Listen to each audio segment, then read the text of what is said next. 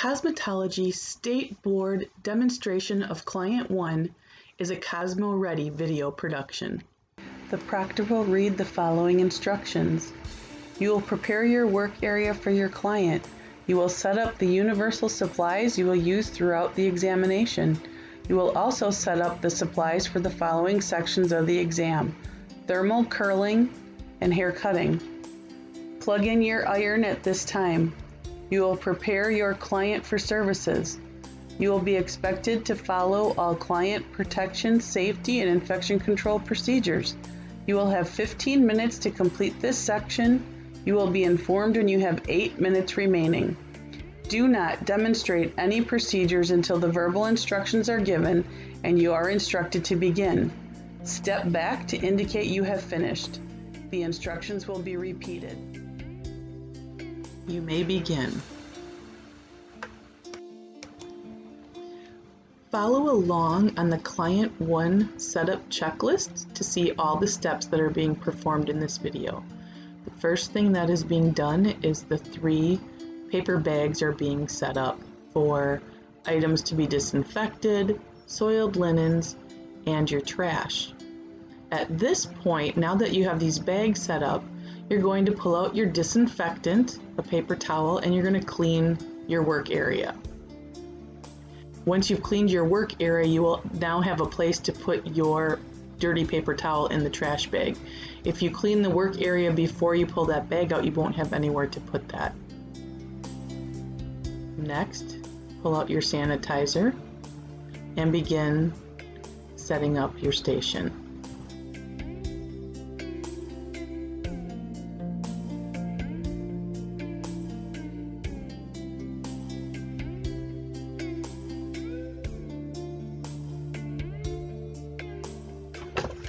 Remember, you will also plug in your curling iron and turn it on. Notice I have the stand down at this point. Then you will proceed to drape the mannequin for thermal styling. Time that you go into your universal supplies, you must sanitize your hands before going into that container. When you are done pulling the items you need from the container, you have to make sure that the lid is on and either snapped or zippered.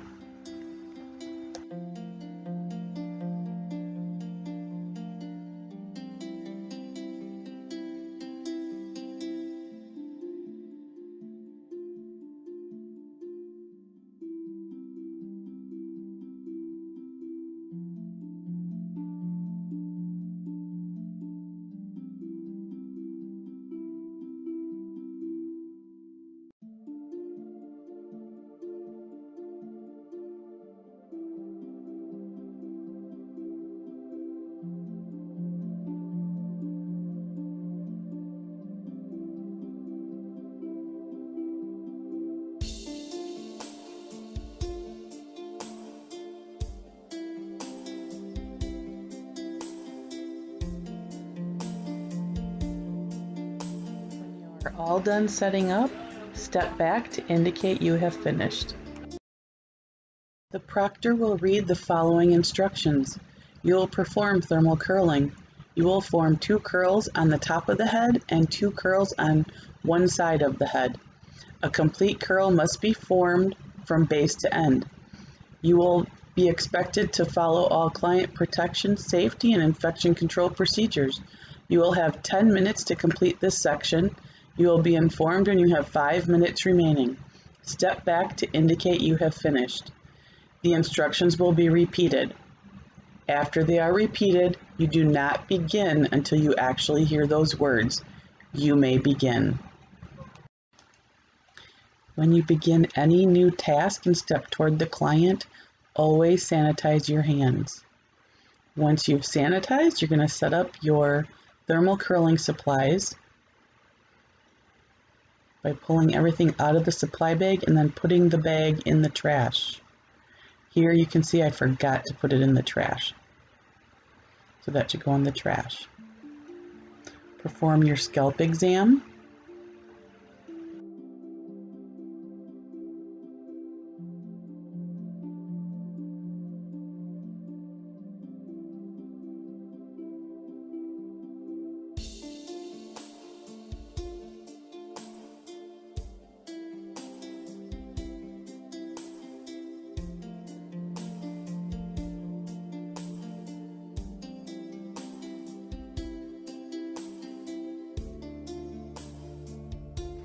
After the scalp exam, you are going to section the hair to place your thermal curls.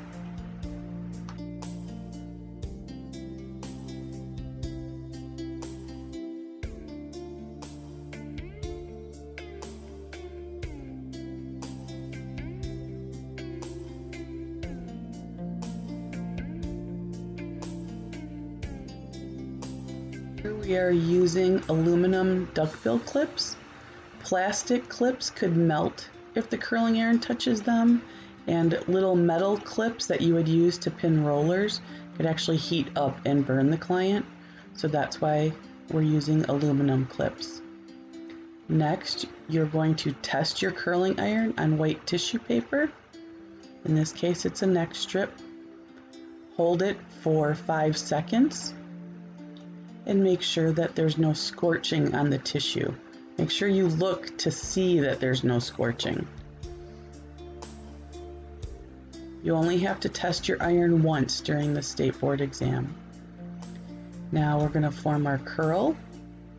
Rock the base with the shell lifted so that we don't crimp the hair. Slide out to the ends, rotating and clicking. Notice the heat-resistant comb is underneath the curling iron, protecting the scalp, and I have clicked in the hair ends. I'm just testing the temperature of the hair. You're going to slide out your iron and your curl is formed. You will complete another curl on the top of the head, and then you will move to the side of the head and complete 2 curls.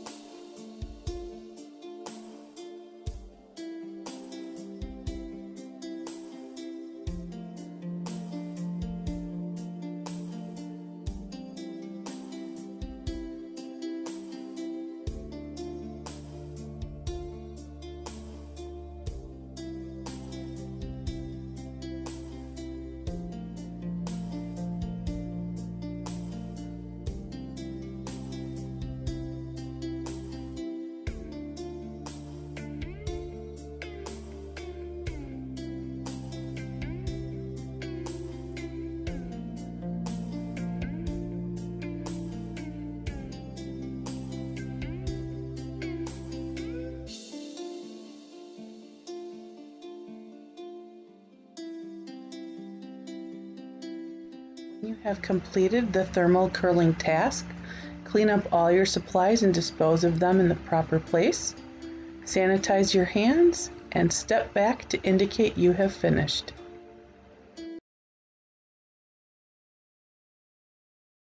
The proctor will read the following instructions. You will perform a haircut. You will complete a basic layered haircut using razor and shears. You will cut at least 1 inch of hair throughout the haircut. Do not remove your hair clippings from your work area until you are instructed individually by the examiner to do so. You will be expected to follow all client protection, safety, and infection control procedures. You will have 30 minutes to complete this section. You will be informed when you have 15 minutes remaining. Step back to indicate you have finished. The instructions will be repeated. A 90-degree haircut. You may begin. And I have my mannequin section. She has her top section on each side by the ears, and then the back is sectioned into 2 sections with a guide that's dropped down. The first thing we're going to do is create our guideline, so we want to have her head straight. I'm going to comb that smooth. My comb has beads on it, but most of the styling combs have numbers, which would be the inches. So I'm just going to measure her right now and see where we're at. Move this up. I'm going to take about 1 inch off. So on either side of this guideline that I have dropped down, I'm going to place the comb underneath, and I'm going to cut to my yellow bead on this side. And I'm not holding the hair with a lot of tension. It's just gently placing the comb underneath that hair. The more you stretch wet hair, the more it's going to bounce back up. Hair stretches 50% when it's wet and 20% when it's dry, so you want to keep that in mind when you're creating that guideline.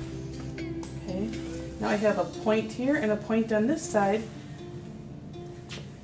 and I'm just going to connect my dots.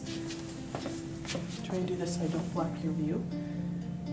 Okay, so you have to envision this whole section in your hand. The reason I did not make a point in the middle, on the mannequin she comes down to a point.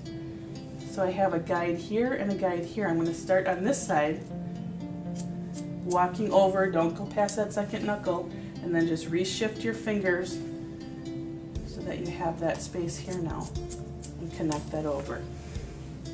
And just a little bit longer right here, so I'm just going to come around the corner and take this little corner off right there.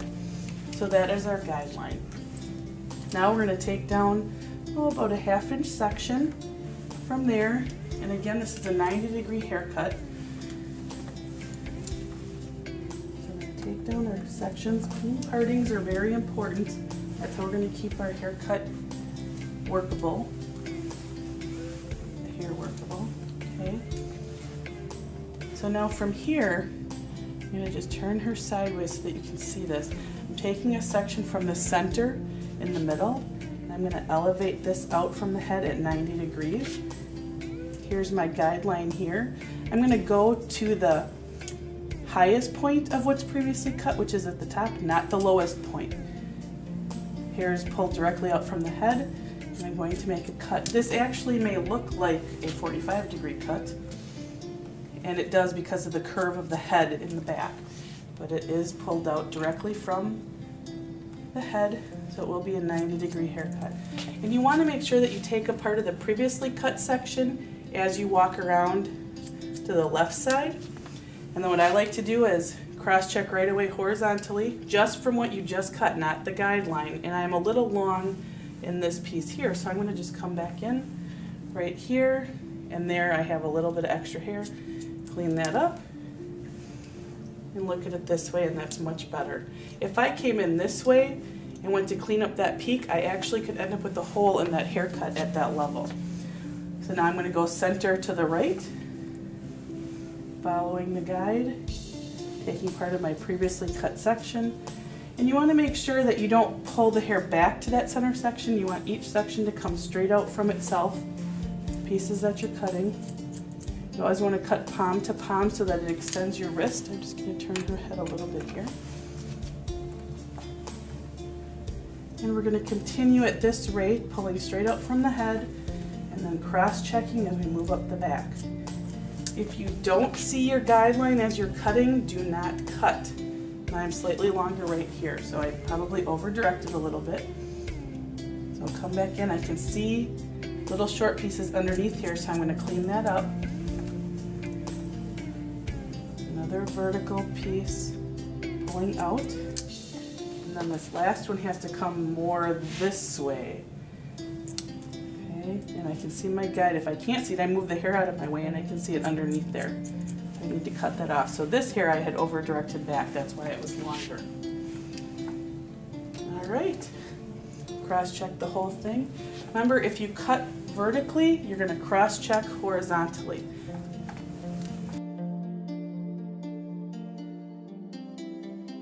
Now that I've worked up the back to above the ears section here, that lower crown or just above the occipital, I've done my vertical cutting, I've cross-checked horizontally. Now I'm going to pull down my side section. And I'm going to take my part so that it lines up with what I previously cut in the back so that I have a guide. Now what I generally do is if I'm doing a 0-degree haircut, this would have to line up to my bottom guide here. 45, I would hold it out a little bit. Since it's a 90-degree haircut, I am actually going to elevate this straight out from the head and cut this at 90 degrees straight out from the head.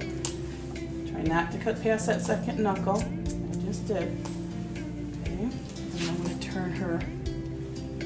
I would do the same on the other side, so to save time, I'm just going to move on here. So now what I'm going to do is I'm going to work up both of these sections at the same time. I'm going to take my guide from here, or my next drop down section, and my next drop down section. And I'm going to start in the center of the back. Let me just turn her a little bit here. And I'm going to comb the hair and elevate it straight out from the head. Go from the top of that guide, from the previously cut section. It up, go from the previously cut my section. Don't go past that second knuckle. Now at this point I'm cutting over my hand, or above my finger. And that's because if I were to cut inside my hand, it would be very awkward at this time. My elbow would have to be way up in the air, and it's just very uncomfortable. So I'm going to cut over my finger, but the hair has to come straight out from the head, and you need to be able to see your guide in there. If you don't see your guide, even by moving the hair down flat on your finger and you don't see the little short ones, do not cut. Because this is where everything can go wrong if you don't see your guide. Turn her a little bit this way.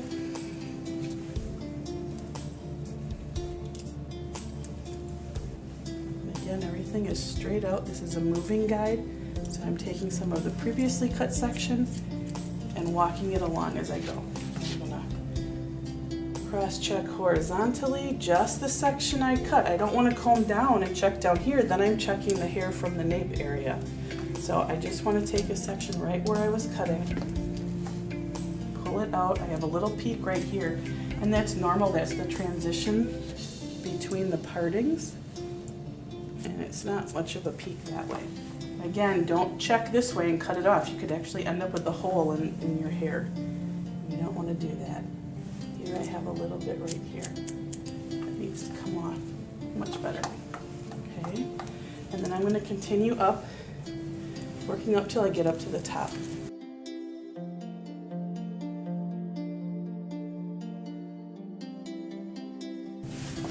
Okay, here we are. Everything is cut all the way up the back, except for this very tiny section they call the football section in the crown area. We're not going to cut that just yet. The sides have been cut. Everything is even to my yellow dot, my yellow bead on my comb. So now what we're going to do is from this very front section, I'm going to take a center mohawk and cut that at 90 degrees straight up to my yellow bead. I don't want to take this too wide of a section, just a narrow little mohawk section. I've been holding my bead this way, so I'm going to hold my hair this way. Let me turn her sideways so you can see better. Okay. Elevate straight up from the head. There's my yellow bead on my comb. Put it to the top of my fingers, and I'm going to cut that. Up to where my guide is, and there we go. So now it's to my yellow bead, just like everything else in the haircut. Now what I'm going to do is from this is going to be one guide, the new mohawk section, and I'm going to blend the side of that top section. So I'm going to have a guide here and a guide down here. I want to cut what's in between. This is one technique to avoid getting too short in the crown, because remember I told you we still have that football section that I haven't cut yet too. Guideline to guideline and cut. Straight up from the head. Guideline to guideline and cut.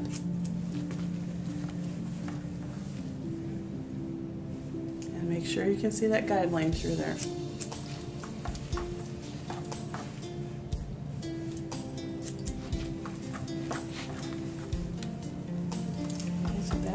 Cut. I can go ahead and cut this side then. I'm just going to take some of this hair and comb it over to this side. And we'll start in the previously cut section in the back. This is a little harder because now I'm blocking your view. Let me turn it backwards here so that maybe you can see better. So I did my first cut here, blended my guide, take another one, make sure I can see guideline to guideline. You know it's against my black smock, sorry. My haircut is almost complete at this time. I'm just blending the rest of it in here, elevating that hair straight up, out from the head. Now I have the last two little tops of those back sections that I'm going to blend in. And this is going to be a blending from up here, previously cut, to what's in the back. Just going to walk around the crown of the head. And here's a large piece of it right there.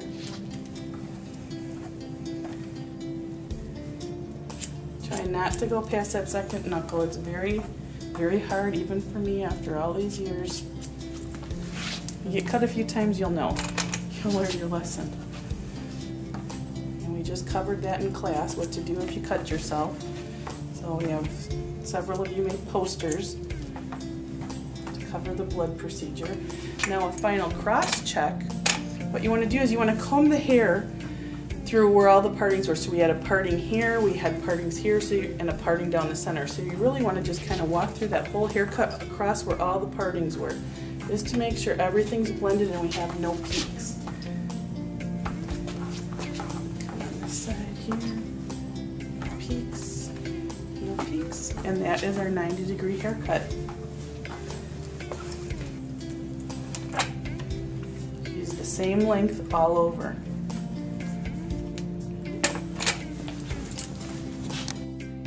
We're going to take a look at some razor techniques. Now, for the NIC tests, you only need to remove length with the razor. However, some states will require texturizing. So I will demonstrate a few techniques for texturizing after removing length. Okay, I'm just going to show you a few little techniques with the razor, and this is just going off of my previously cut 90-degree mannequin. So when I take my section out, what you want to do with your client is you're going to pull the hair out, but you need to let the guide drop down, so we'll let that drop. This is slithering with the razor. You do it as an etching. It's going to feather those ends really nicely for you. Let the guide drop. Hold on to the hair tight in those fingers. And that's a slithering motion. You can also take a blunt cut, and you'll have to do this at the Wisconsin State Board. So you take your section, let your guide drop, and you just, I have to hold my stand here, push through, and it gives you a nice straight line. Again, let the guide drop. I can see the guide dropping underneath. Hold those fingers tight together and move through. So that blade, drop that guide, the blade never leaves your fingers. Okay, I don't want to see any like this, just hacking at the hair, okay? You want to have control of that hair in your fingers and move it along through. Okay? Another thing that we're able to do with our razor is slide cutting. Some people are very talented and have very sharp shears that they can slide cut with their shear, but you need very sharp shears to do this. And for us, for slide cutting today, all you have to do is just rest your blade right behind your fingers and slide it down. Okay, just rest it and slide it right down behind, and that's going to take off just a little bit, and it's going to give you a really nice angle. It's going to come in really handy when you have somebody with longer hair and they want you to have that feathering toward their face.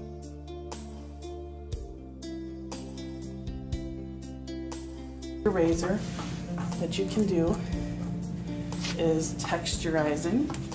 You can take it as a horizontal piece and not at a parting, so not where they normally part their hair, but you can either just tap your blade in on the hair, and for coarse hair you would be farther away, and she has coarse hair for the mannequin, and then comb out those pieces. So that's one way that you can texturize the hair. Tap, tap, tap, tap, just to remove a little bit. Another way, you can either do it vertically like this and just lay your, if you lay your razor flat, you're going to take off a lot. So you're going to lay it flat, but then raise it up 45 degrees and slightly pull it towards you, and that's what you're going to get off then, just that small amount. If you wanted to do it horizontally, same thing. Lay it flat, but then raise it 45 degrees and just slide it towards you to remove some of that bulk that's in there.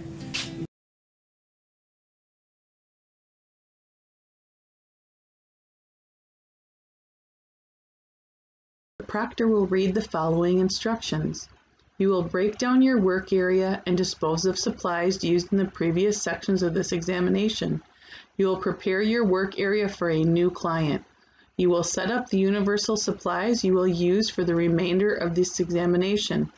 You will also set up the supplies for the following sections of the exam: chemical waving, predisposition test, strand test, highlighting with foil, virgin application, hair color retouch, virgin hair relaxer application.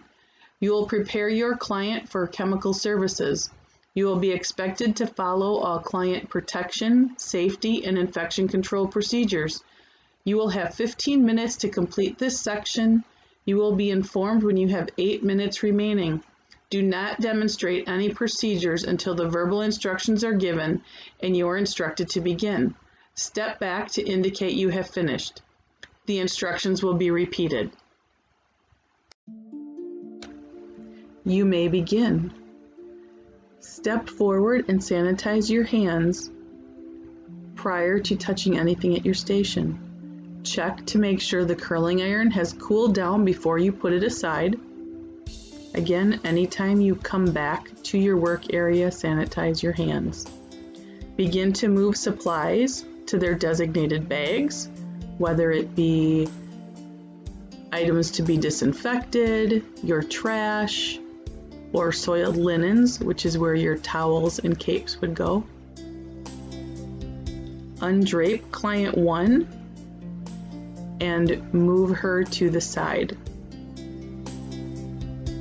Once you have put her to the side, you are going to disinfect your work area as if you have a new client coming in.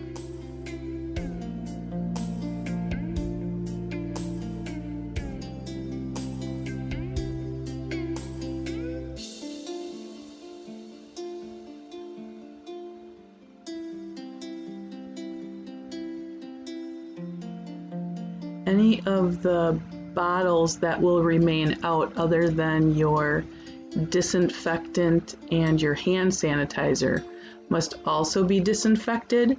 So that means that you need to spray some disinfectant on a paper towel and wipe down your water bottle, because that is going to be staying out at the station. Once everything has been disinfected, you will pull out the following supply bags: chemical waving, predisposition test and strand test, highlighting with foil, virgin application, hair color retouch, and virgin hair relaxer application.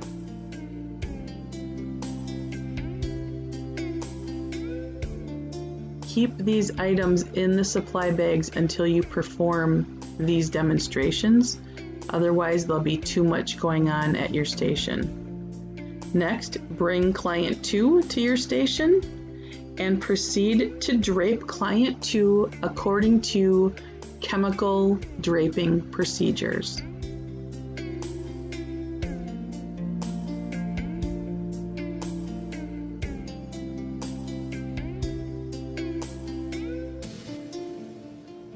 You'll apply a towel, then the shampoo cape or plastic cape, and then there should be a towel over the top of the shampoo cape.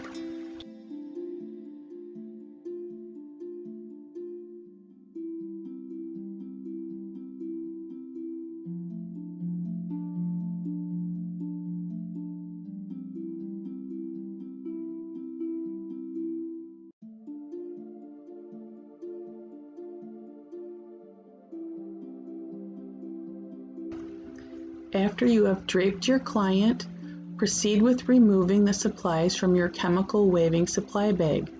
Set up for your chemical waving service.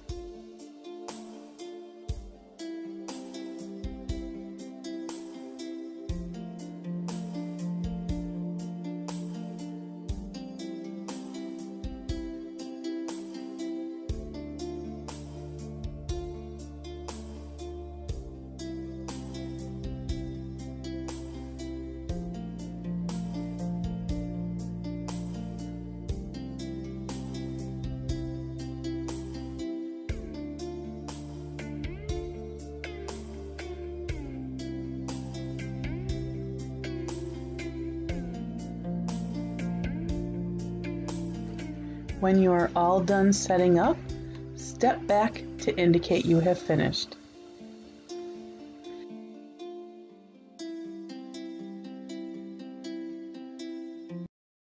Cosmetology State Board Demonstration of Client 1 is a CosmoReady video production.